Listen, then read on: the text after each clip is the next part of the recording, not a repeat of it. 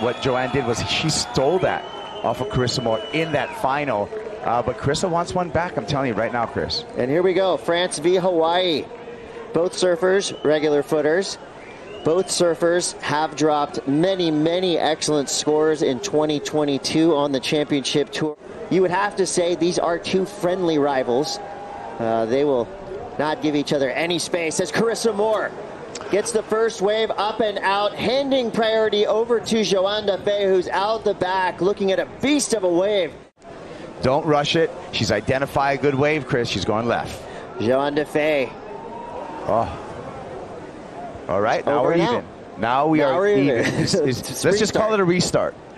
33-23 on the clock. Both scores come through under one. And I saw the hunger from Johanne Defay because she was really disappointed on that third place finish in El Salvador, and she's done one better here in Brazil. Carissa Moore. Carissa Moore representing Hawaii well with that opening snap, gets onto the open face there, working her way down the line.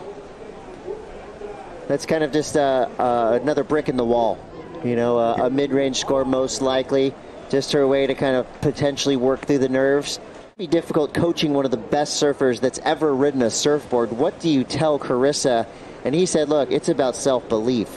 Carissa, who's obviously one of the GOATs of our sport, has a tendency not to believe in herself, not to really realize how good she is. So what his messaging to her was, look, believe in yourself. You can beat anyone. You're the best surfer in the world. Go out there and do what you do. Yeah, I mean, she's five-time world champ, Olympic gold medalist, but she does get affected by her losses, and she was quite vocal about that on social media after she lost to Caroline Marks in El Salvador, just saying, you know, she's been around the block plenty of times, but she's always learning.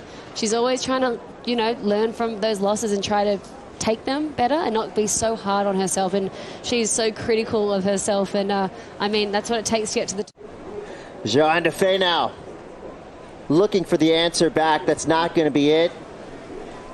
Just the it looked like the right wave, but sometimes Mr. Right turns into Mr. Wrong quick, so that wave not cooperating with Johanne Defay. She'll get right back out there. Battle. Who will get priority after these last two waves ridden? Seems like they're probably even shifting a bit further down the beach. There's some long left-handers coming through and sort of cancelling out those rights right now. High tide coefficient right now, 3 feet of water moving. Here's Johanne, Chris.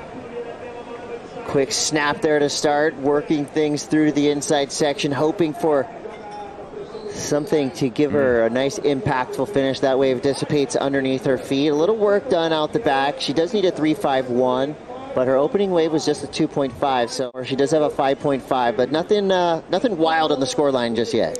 Yeah, I love this surfing from Johanne Defay, but just the one turn, I was just thinking, I really believe that whatever girl finds the set that's got a closeout section and can bang 2 or 3 turns is going to get the win here. But, you know, Johanne wanting to get on the board, but these waves obviously have these shoulders that go small, and that's just keeping the score probably in that mid-range.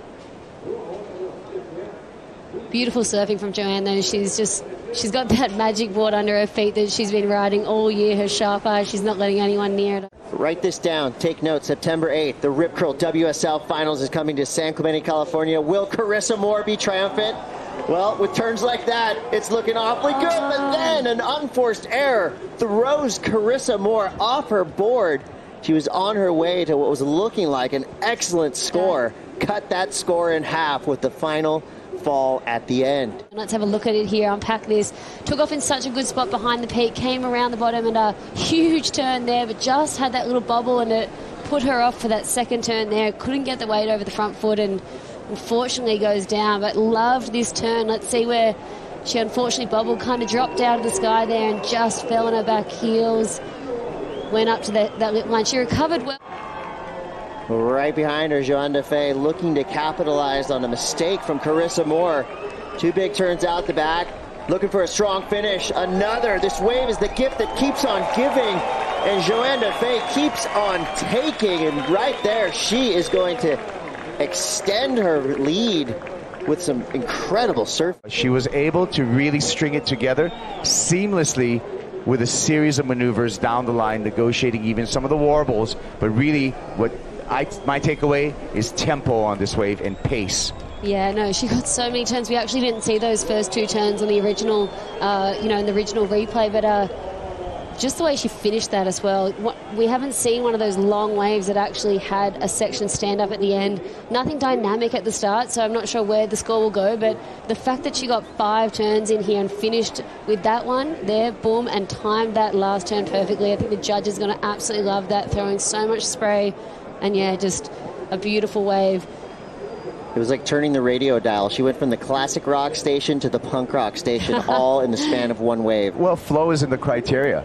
And when I look at the pace on this wave, I think this is really an example of good flow down the line and placing those turns in the appropriate spot with the appropriate tempo. And of course, Chris, we've been talking about it, a nice finish. Yeah, she turned things up.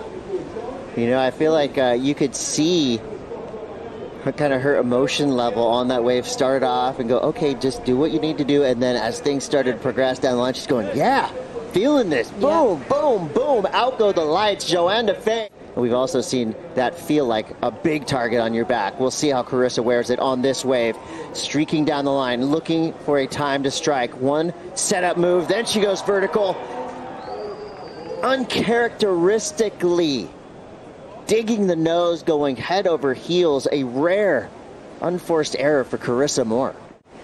Yeah, wow, 2 falls in this final, which is going to hopefully not play on her mind too hard, but it's hard to turn around. I mean, this was her chance here to get back into this heat, and that was a huge turn. Unfortunately, the backwash just hit her and she poked the nose. That was such a hard section to hold on to, but I thought she had it. You don't have to move around. Here we go with Carissa. Carissa Moore now.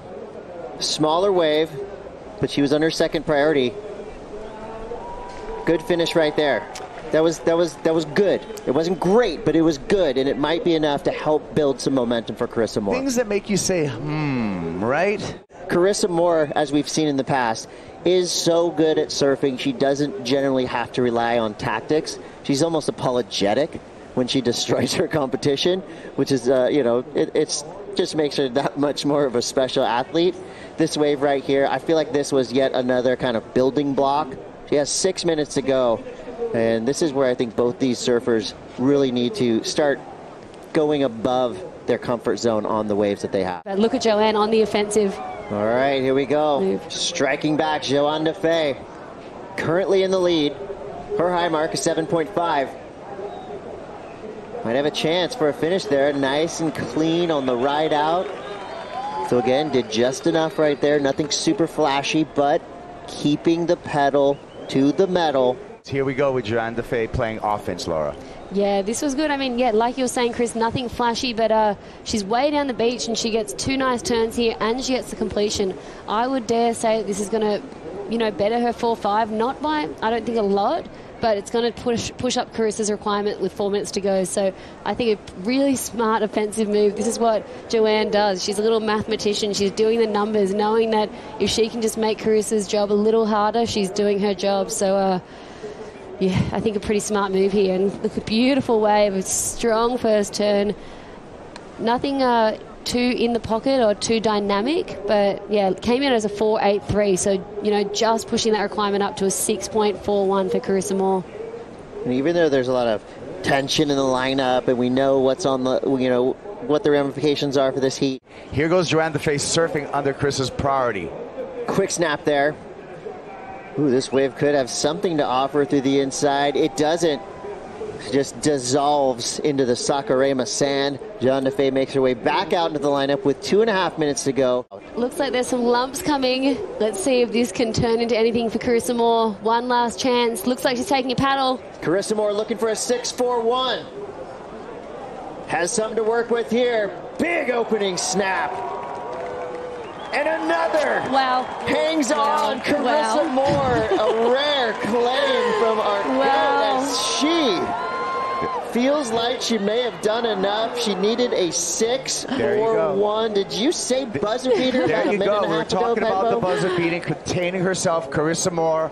I say she got the job done, Chris. I say so. Take a look back at one of the highest single wave scores of the entire event, a 9.5. at the exact moment she needed it. Leave it to Carissa Moore to do exactly what she needs to do. Yeah, a lot. Just the surfing, the power, the extension through the turns. Absolute. And this is live.